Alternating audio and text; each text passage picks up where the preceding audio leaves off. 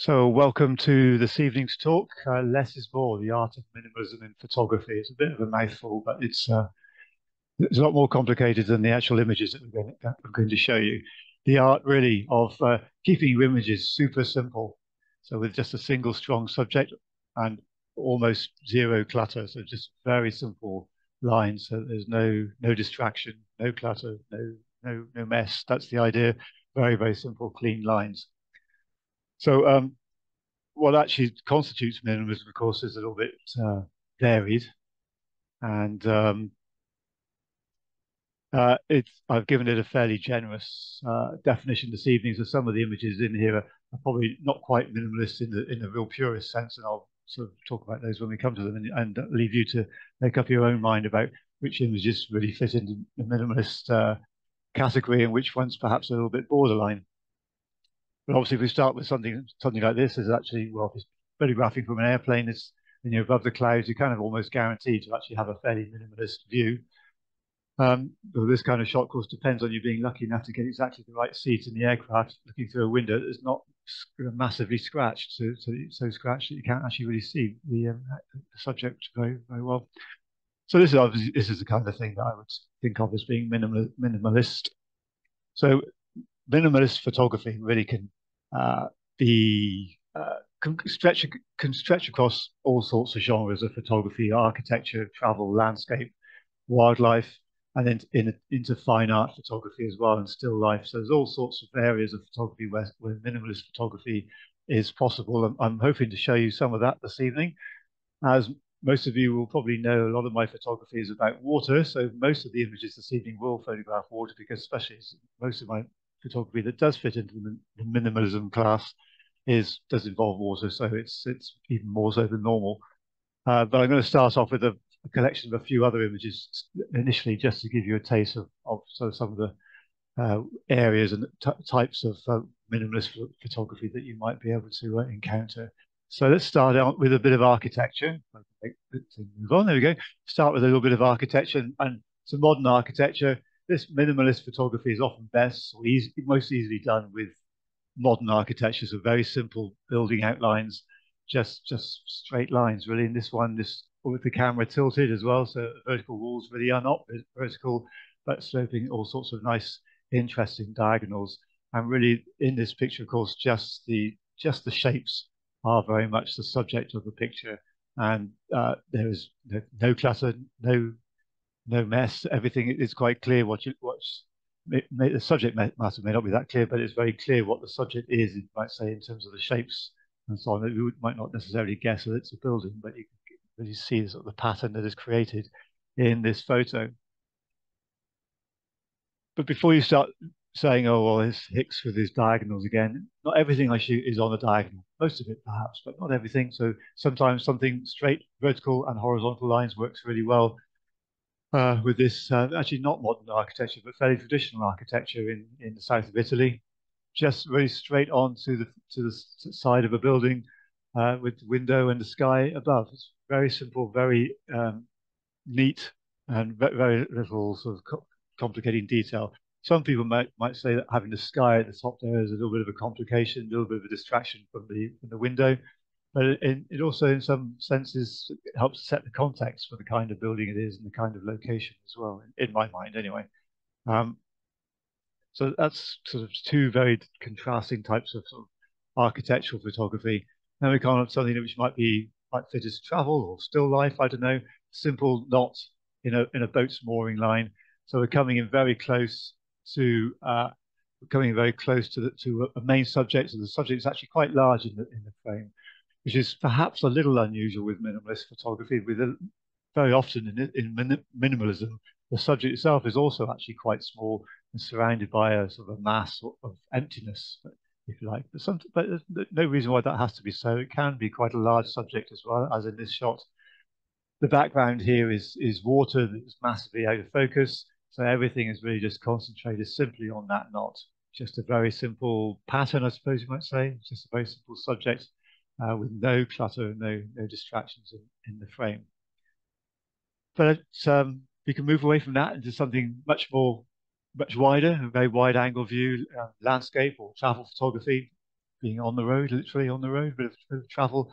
Really, with the last shot was close up and with small depth of field, with background completely blurred. This one is wide angle and with a huge depth of field. Everything's sharp all the way from just in front of the camera all the way through to the horizon. So really, just a very big depth of field, but despite that, very little clutter, very little background interference.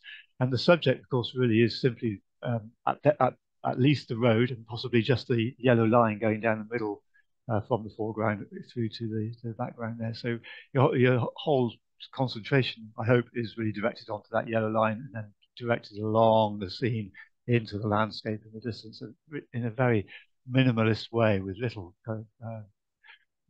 conflict and distraction there from anything else in the frame. Also in landscape photography, again, with telephoto work, telephoto lenses homing in close on something like this, but with the landscape elements still actually pretty distant. So obviously the telephoto lens helps us really magnify the apparent size of the rainbow, but the church there in the distance is still very much in the distance.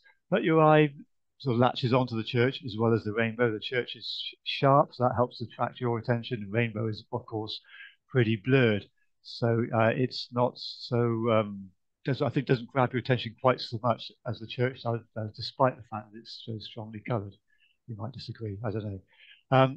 This shot taken in Iceland, or actually in Iceland on quite a stormy day, which well, most days in Iceland can be quite stormy, but this was taken actually in September a couple of years ago in Iceland, so it was a very stormy day. And then wildlife. A lot of good wildlife photography is actually quite minimalist in its approach because the background becomes completely blurred out.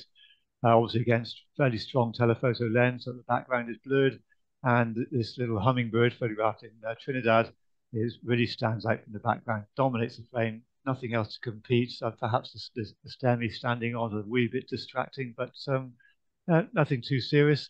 Some people might argue this picture is not quite minimalist because there's too much detail in the bird. Perhaps if the bird was in silhouette, then they might say that it's minimalist. But because there's so much detail in the bird, some purists might argue it's not minimalism. But I would say that it is because the background and complete absence of anything else in the picture other than this subject. Okay, so then on a similar kind of idea, but well, actually rather different idea, telephoto lens again, but coming in really close on a very different kind of animal, a domesticated animal, like an Icelandic pony, and just really concentrating just on the eye. Everything else sort of disappears from attention.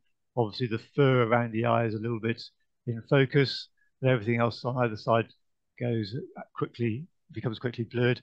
The hair on the pony's head becomes nice. I think nicely frames the eye. It's not really distracting. It helps to sort of frame the eye and to help set the mood in the atmosphere, I think. But your attention, or your eye, really literally goes straight to that pony's eye because nothing else in the picture really takes your attention. And this is very much, again, I think it is a minimalist shot because it really is only the eye, and everything else, the fur is going out of focus very quickly. The hair is not too distracting from that eye. It helps us, I think, to frame it, in fact, as I say.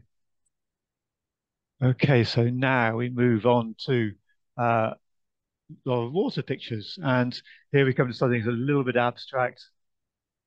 It's taken with a telephoto lens on a day with very flat light and a grey sky. It's a little bit abstract, but if I tell you what it is, it's basically just reflections in the harbour in Brixham in Devon, and all those zigzag lines, wavy lines, are just yacht masts and their rigging just reflected in the water and just floating across the water thing, and in a very monochromatic way, very muted color range, except for this big splash of red on the mooring buoy that's over on the right. So that really, I think, just takes the attention. The only thing that's in color is the mooring buoy, plus also actually the rope that's leading away from it.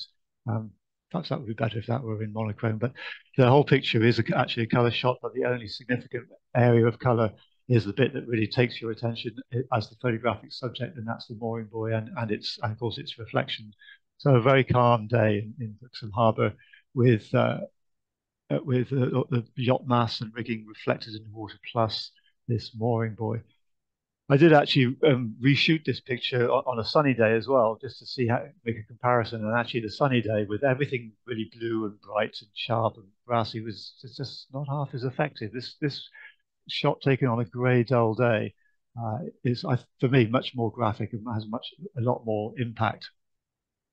So it goes to show that you can do interesting photography on grey days as well. You just have to select or tailor your subject matter to the weather conditions that are thrown at you. Similar kind of idea in the sense that something photographed on a dull grey day, on very calm conditions, just about the subject and its reflection in the water, just a lump of melting ice floating around in water. This is ice that's melted off a glacier in the south of Iceland, and this is just a very small piece of ice, but it's photographed with a telephoto lens. This is only sort of a couple of feet across, this piece of ice, photographed with a telephoto lens from the shore, I say on a very calm day, so you've got a perfect reflection. No other competing elements. The shape of the ice itself is a little bit complicated. I'd agree. It would be nice to have something a little bit simpler than this, but nevertheless, it really, I think, takes your attention and obviously dominates the frame because there's nothing else in the frame to take you to distract you.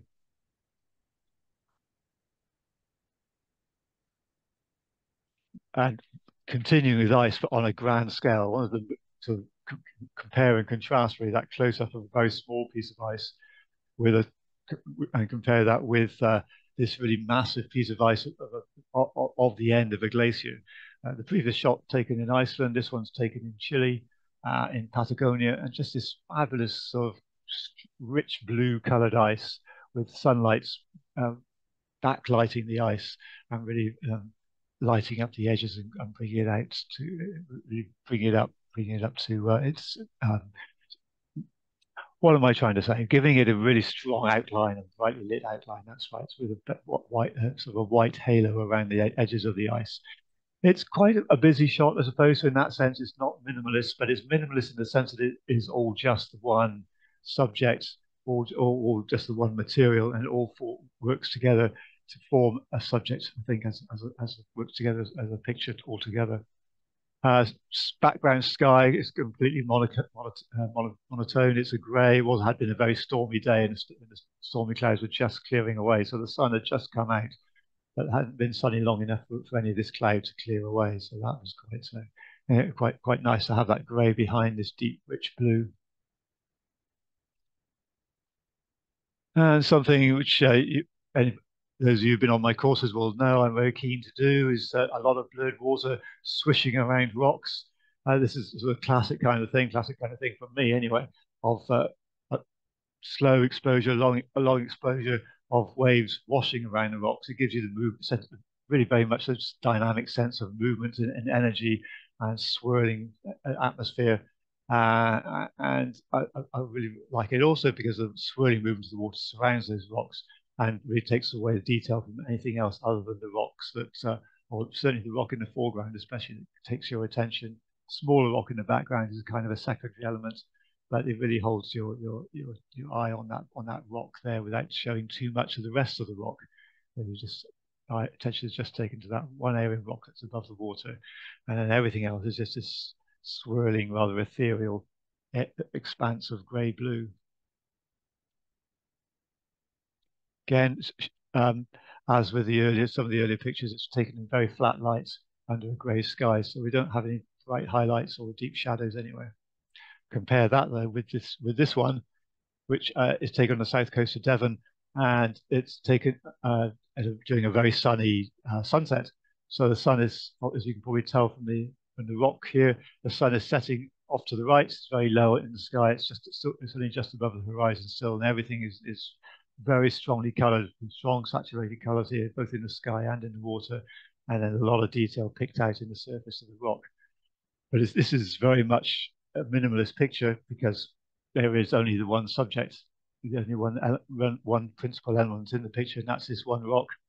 The strong colours do compete to some extent, but actually, to me, it adds to the energy and the dynamism of the picture. Well, you've got this strong contrast between the orange sky and the blue water, and then that strong rock standing up above the water and really giving us a sense of energy and dynamism there with its rather tooth-like shape.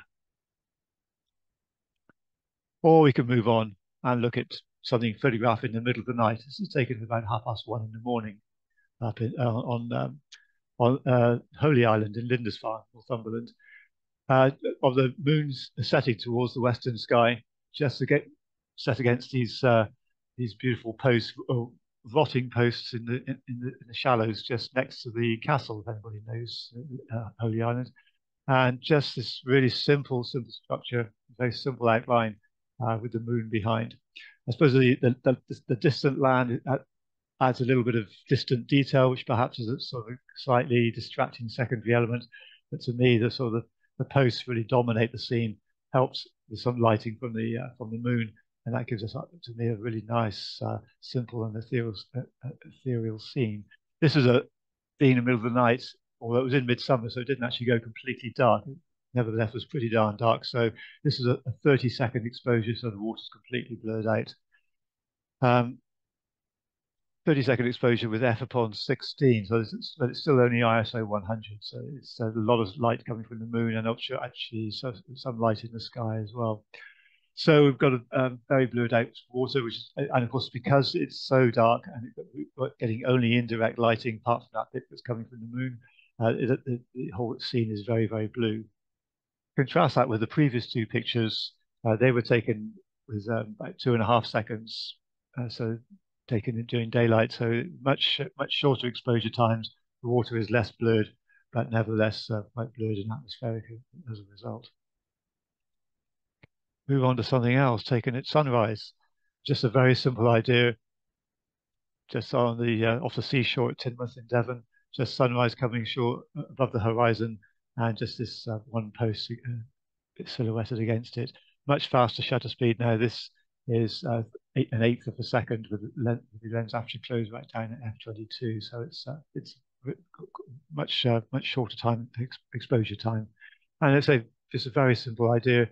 The water is not as blurred as perhaps I personally would like it. 1/8 of a second is not really enough to blur the sea. Fast-moving water would be blurred reasonably well, but this fairly simple, very, very calm sea is not going to be that strongly blurred by 1/8 of a second. But the composition, I think, I like it quite a lot, this image. And move on to the use of fog to actually help to create minimalism. In this image, you've got a strong foggy background, so the water we got here in a river estuary merges with the sky behind.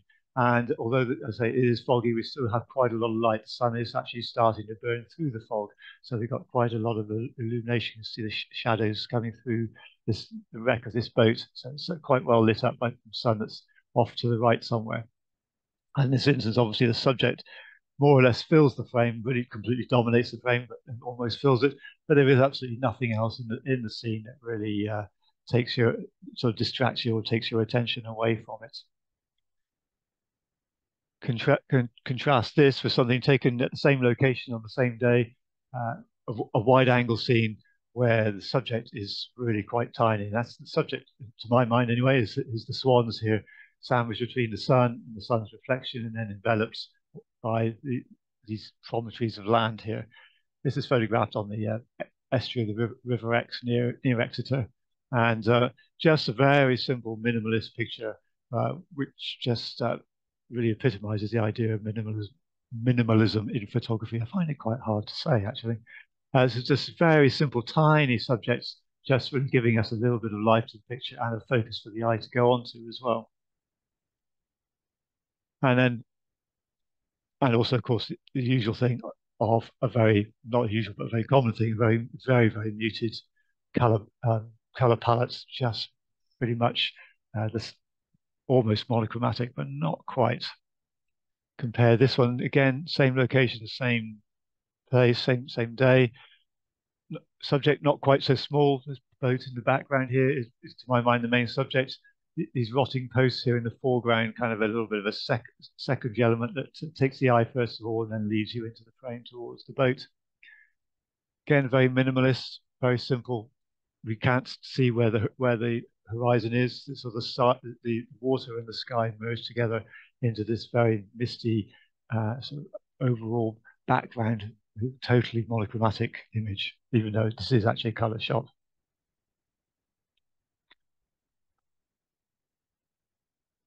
So then we move inland somewhat to waterfalls. Everybody knows that I love waterfalls. So I'm always a sucker to show pictures of waterfalls if I possibly can. And here, it's often tempting to photograph the whole waterfall, but for me, in terms of minimalism, the best way to get shots that are full of impact are to photograph just a small part of that waterfall. And this is just one very triangular part of the base of a waterfall in Sweden, taken as I usually do with a slow shutter speed, so the water blurs out and you really feel the energy of this waterfall. And the veil of water hides the detail in the rock that's behind it and around it, and really just makes a very simple sort of atmospheric image, just as of spray all around the rocks, and a strong dynamic element to it with it being very triangular and diagonal, but all everything sort of converging towards the top left and just outside the frame. However, I don't always use a slow shutter speed. I do occasionally use a fast shutter speed for my waterfalls, and in this instance, we use a telephoto lens to actually come in quite close on the water. So in this instance, you'll see all the droplets flying up in the air, and this really gives you the sense of energy and power of the waterfall when you can see the droplets. But you've got to use a strong telephoto lens to come in close and use a very fast shutter speed. What is the shutter speed? It's a thousandth of a second. Yeah, so that's kind of the minimum sort of shutter speed you've got to use to freeze the movement of a waterfall. As you can see, I'm standing at the top of the waterfall and just catching just this edge of the water as it pours over the lip of the waterfall down into the chasm that's below. Behind, every detail is lost behind, but you get some idea of what's there. This is a bit of a cliff on the other side of a gorge. Then the spray really takes out all the detail and helps lend to the minimalist sense, keeping the background totally simple and sort of non-distracting, and helping this water that's coming over the waterfall here, making it stand out from the background and helping to keep your attention on that waterfall, on that water as it rushes over the edge. So a simple, hopefully powerful and impactful image. Again, very minimal color palettes, as with similarly with the previous waterfall picture as well. Something a little calmer. Back to Britain again, and this is on the Somerset Levels. Early morning, just a very calm, peaceful shot, totally minimalist. The subject really is just the line of this drainage canal as it disappears, or as it leads from the foreground and disappears over towards the horizon in the misty distance. And then with the sun rising off to the left, got a little bit of distraction perhaps on this group of trees here, but in many ways I think that helps to balance it actually and give meaning to the otherwise very flat landscape. But really just a very moody, very peaceful, very atmospheric shot, and just really just the whole subject really is just the line of this water from the foreground leading through to the misty back distance. Something very similar taken, I think, probably on the same day in the same area, Somerset Levels, a little bit busier. This may not for some people fit into the sort of definition of minimalism, but for me, I think it is. Again, I think the main subjects in this shot are the two swans. They sort of take your eye into this picture, and then obviously I think probably lead you down to the slightly busier area of grasses and reeds further in, and then on into the rather uncertain, misty areas. Again, both the swans are the main subject, but the water leading into the frame helped to sort of direct you into the scene and give you this real sense of peaceful early morning calm. You get this kind of view quite a lot on the Somerset Levels because it's a very low-lying, very flat and very wet sort of place. So on a day when there's not much wind, you often get these beautiful mists around about dawn, sometimes in the evening as well, but most especially at dawn. And I'm going to go back to the coast again. Now you'll be annoyed to know, but just this time on the shore, not really looking at the water per se, but looking at the shore now. And here we have a very simple shot, perhaps a little bit touristy, certainly a travel picture, a summer holiday picture, one which sort of tells you about the summer that we've just lost, shot on the south coast of Devon. Someone very conveniently placed a boat there for me. Obviously, without that boat there, it would still have been a nice picture, but it wouldn't have been wouldn't have had that sort of subject there to catch the eye, for the eye to really latch onto. And then everything else, obviously the waves and the water provide some detail, you might say, perhaps a little bit distracting detail, but overall the whole thing, the background, all the negative space, everything that is not the main subject is very simple, and there's not really any distraction or yeah, any distraction away from the boat. That is the main subject. Something rather different. If this one is taken with a strong telephoto lens, I home in on a particular detail. This next shot is very much the opposite. It's a wide angle, really on a very stormy day, looking along the wet sands of the coast in Somerset, looking straight into a fiery winter sun and a very stormy shower, squally clouds as they sort of beat their way up towards me. So good. Again, some people might say it's not minimalist. It's quite busy in places, lots of pattern in the sand, but it's really very much about the mood and the atmosphere, and really about the pattern as well, leading the eye towards this incredibly squally mass of cloud on quite a potentially wet day. Another wide angle shot of the shore, again using ripples in the sand, ripples in wet sand, and just really using them to lead the eye across the scene. Minimalist in the sense there's not much to the frame except the pattern of these ripples, and in some ways that might make it a little bit too busy to be minimalism. And actually, in some ways, it's also a little bit disconcerting. I find that all these patterns a little bit they do my eyes in, all these ripples, and it's a very strong pattern that leads your eye across the frame or into the frame and into the view. This is taken up in Northumberland. This rock over here actually is Holy Island, Lindisfarne. So it's just a stunning sort of landscape scene here. Same location, just moving on to smoother sand, and a rare instance where seaweed actually makes up a great composition. A really nice V from this kelp, just setting, sort of giving me a really nice foreground element to be the sort of the main photographically the main subject of the frame. I'm really setting a nice setting a nice subject in what is otherwise a very minimalist uh, frame and background around me, in the background around the picture. I definitely didn't put this seaweed in place deliberately. You can see there's no footprints around it, so I haven't been anywhere near it. And also you'll see the seaweed is partially embedded in the sand, so it's definitely wholly put there by nature. The retreating tide will put the seaweed there and embedded it in the sand. So you've got this nice V, very dynamic diagonal lines as usual, giving us a nice bit of energy and also forming a nice foreground subject to set against this background. One final wide angle shot, which really is quite a different one, totally just a huge dune on a beach. I think it's in Turkey, this one.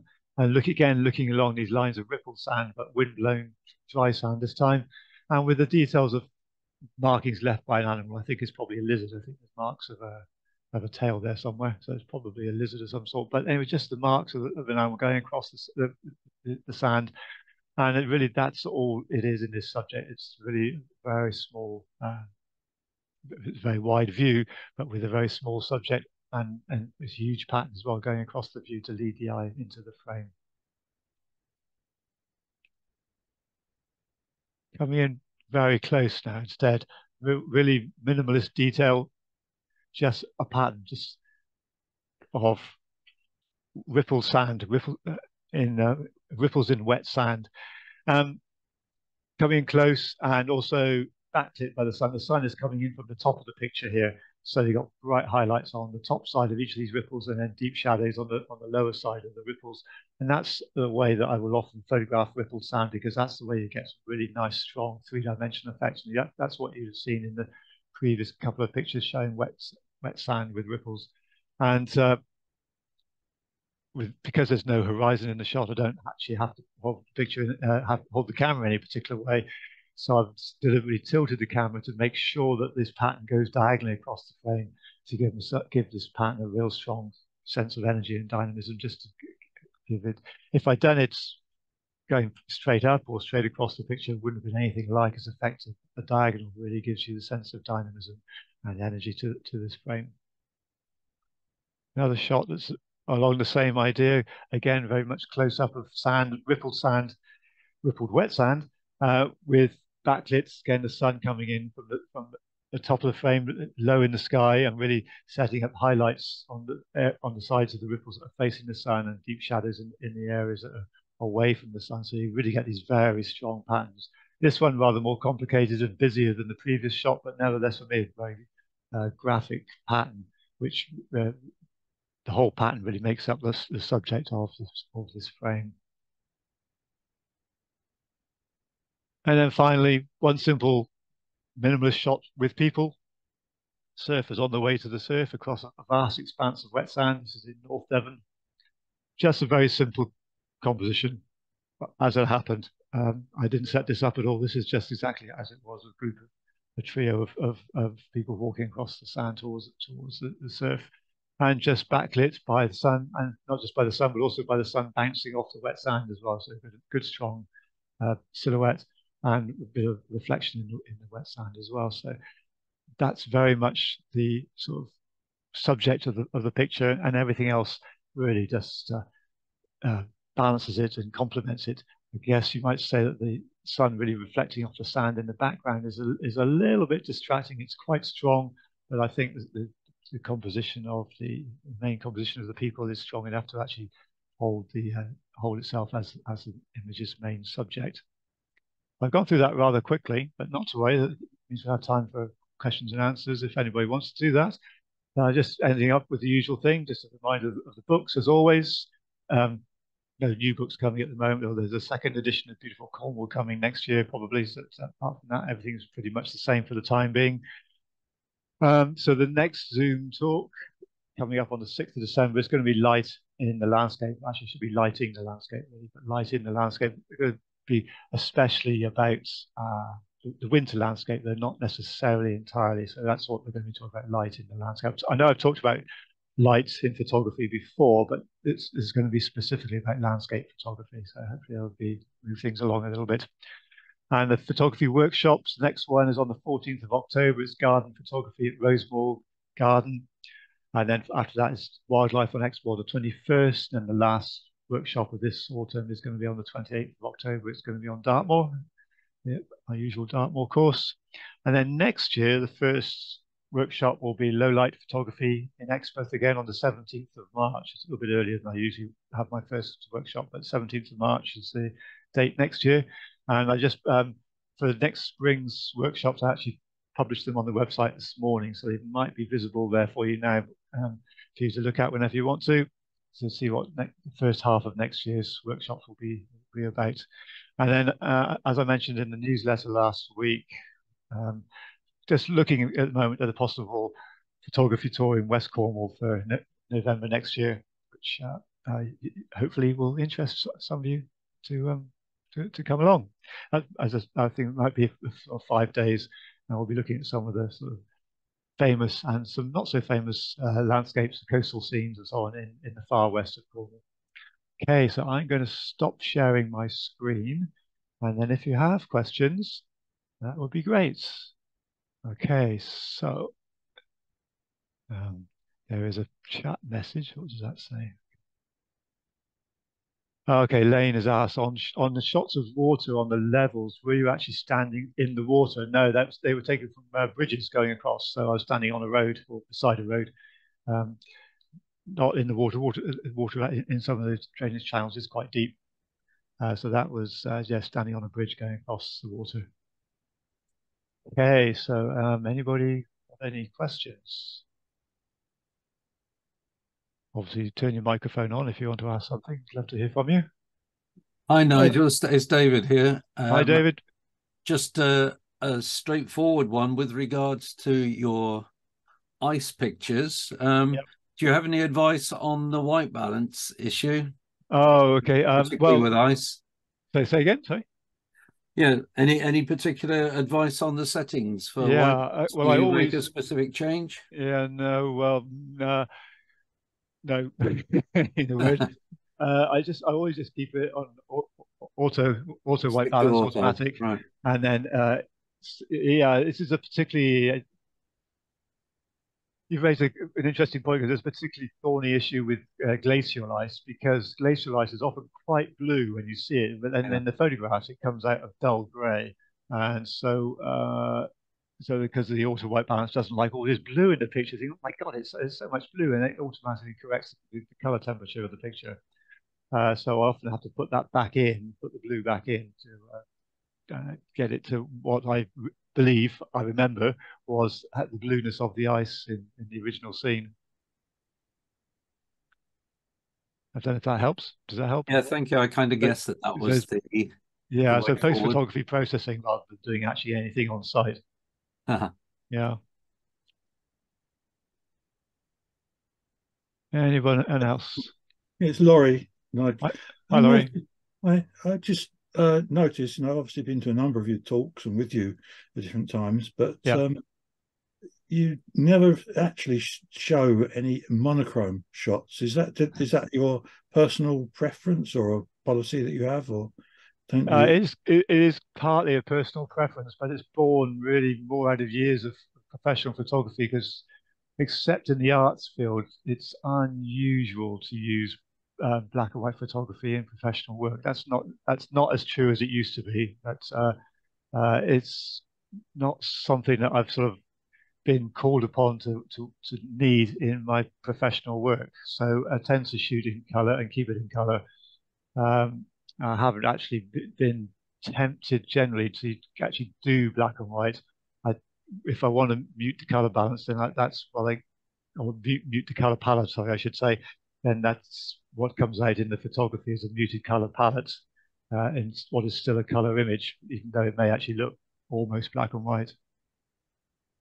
Right. Yeah. Thank you. Yeah. Okay. Just a Anyone else? question, just a question on your water shots. What is the most common grad filter you would use to achieve those blurs in the? I guess it depends on the brightness of the day, but The blurs in what? Sorry. in the water when you use Ah, what? yeah. Okay. Well, it depends on how much light there is, of course. If I'm sort of blurring moving water, that's what you mean. It's not actually fog. It's all about just blurring the movement of water. Yeah. Well, obviously, if it's sort of very early or very late in the day, then you're going to very easily get a very slow shutter speed. Not going to need to worry. And if you're on a very dull, cloudy day, you'll probably get a slow enough shutter speed. If you were doing it in the middle of the day where you've got quite a bit of light, particularly if it's sunny, then you will need to use an ND filter, neutral density filter, to cut down the amount of light getting into the camera. So it really depends on the conditions. If you're photographing in the evening or very early in the morning, then you're going to the light levels will be low enough that you won't need to do anything special. Just your automatic. Excuse me. You'll very easily get a slow shutter speed. It's only in bright conditions where you'll need to add a neutral density filter to the Yeah. camera, to the lens, to actually get a slow enough shutter speed.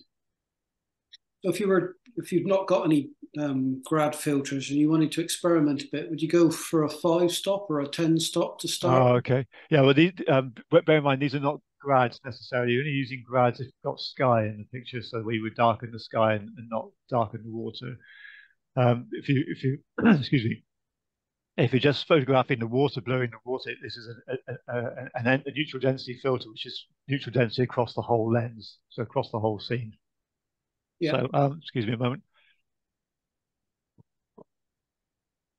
Yeah, you're saying about the 6-stop and the 10-stop. The 10-stop especially can be rather overkill and cause just too much blur and just sort of totally blur out the water into this milky, surreal, silky expanse, which can be quite nice, can be quite effective, but it can sometimes be just too much. Sometimes you really want to be able to see the movement of the water swirling around your subject. Yeah. And really, the most effective filter I find for that is a variable ND filter. Excuse me, something is tickling the back of my throat. Hang on a moment. Excuse me, sorry about that. The most useful filter I find for that is a variable neutral density filter, which goes from +2 to +32, I think it is. So it has a very wide range.